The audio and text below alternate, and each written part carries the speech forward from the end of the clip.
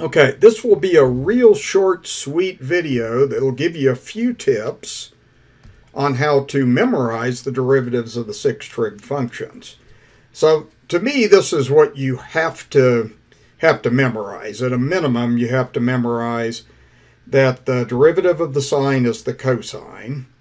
You need to also memorize that the derivative of the tangent is secant squared x. And then finally, you got to memorize this. The derivative of the secant x is secant x tangent x. Well, the idea is we have cofunctions. So just a little bit of a review here. The cofunction of a sine is the cosine.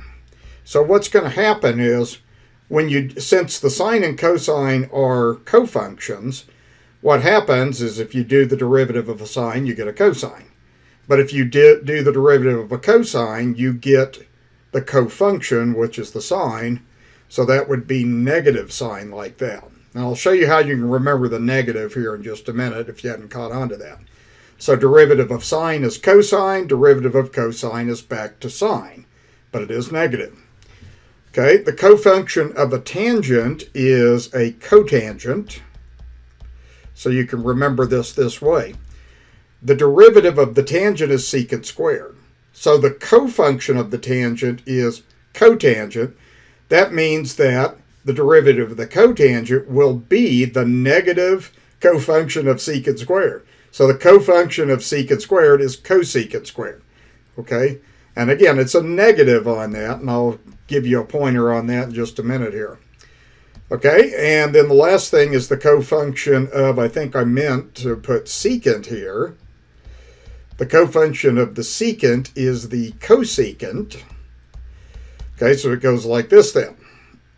So if the derivative of secant is secant tangent, then the cofunction is cosecant. So if we do the derivative of the cosecant, it should be the cofunction of the secant and the cofunction of the tangent. Okay, so that's how that goes. So the thing that you want to kind of look on here is when you do the derivative of cofunctions, the answers are cofunctions.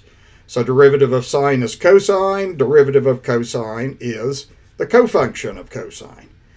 Derivative of tangent is secant squared, so the derivative of the cofunction of tangent is the cofunction of secant, which is negative cosecant squared.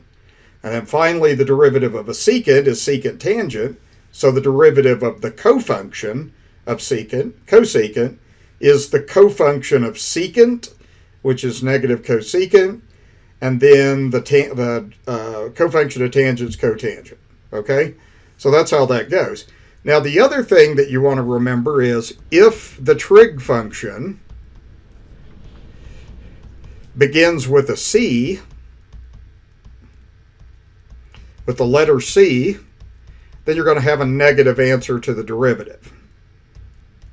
Then your derivative is going to be negative. So notice on this, cosine, cotangent, cosecant, all are negative. Okay, so again, if you can memorize the derivative of sine, memorize the derivative of tangent, memorize the derivative of secant, then you can find this like this. Begins with C, it's a negative, and then just do cofunctions. Cosine, sine, secant squared, cosecant squared, secant tangent, cosecant cotangent. All right, so I hope you followed that, and that will help you as a quick way to remember the definitions of the derivatives of the 6 trig functions. Good luck.